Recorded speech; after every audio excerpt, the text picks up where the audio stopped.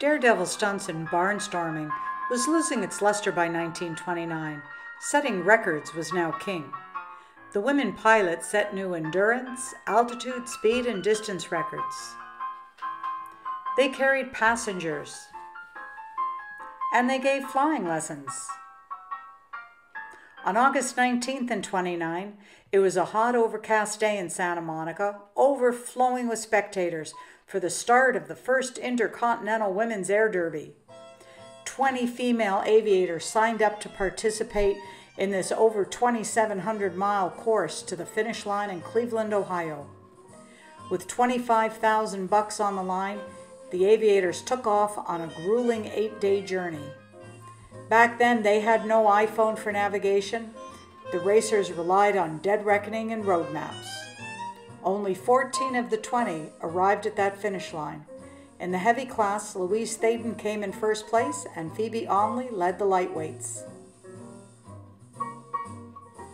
After arriving in Cleveland, several of the pilots gathered under the grandstand and pondered the possibility of an organization for female pilots. They decided to send a letter to all 117 licensed female pilots across the country, inviting them to a meeting with the goal of establishing a female pilots organization.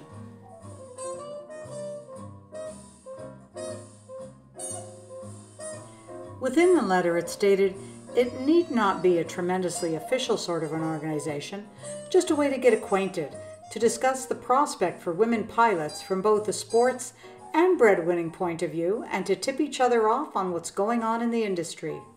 Could you attend an organizational meeting on November 2nd around 3 o'clock in the afternoon at Curtis Field, Valley Stream, Long Island? Now they've decided to organize, what are they going to call themselves? Almost every imaginable name was proposed and then rejected.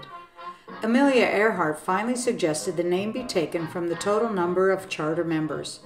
When that final tally was made a few months later, they had their name, the 99s. When the new organization, the 99s, held their first election in '31, Amelia Earhart was elected president. By 1935, there were 700 licensed women pilots in the United States. The 30s and 40s are busy times for the 99s. Louise Thaden and Blanche Noyes win the Bendix Trophy, competing for the first time against male pilots.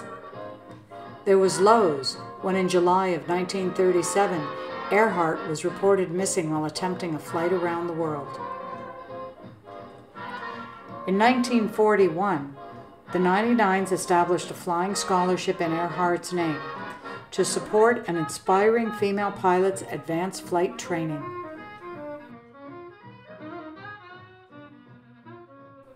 It was July of 1941, almost 2 years into the war, and England was desperately short of pilots. Flight schools couldn't keep up with the demand. Their solution was to use female aviators to ferry planes around the British Isles.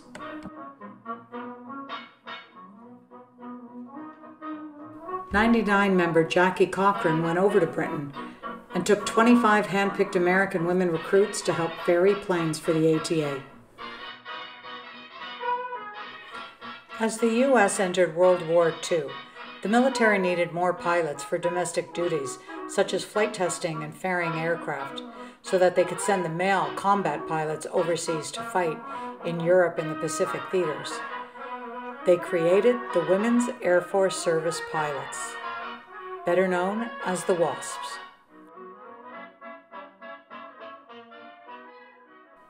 In October of 1950, a new page was turned for the 99s when for the first time they expanded outside of the U.S., opening up their first international section in Ottawa, Canada. And they were still air racing. They were opening new chapters across the United States and now Canada. They were breaking records. Jackie Cochran broke the sound barrier.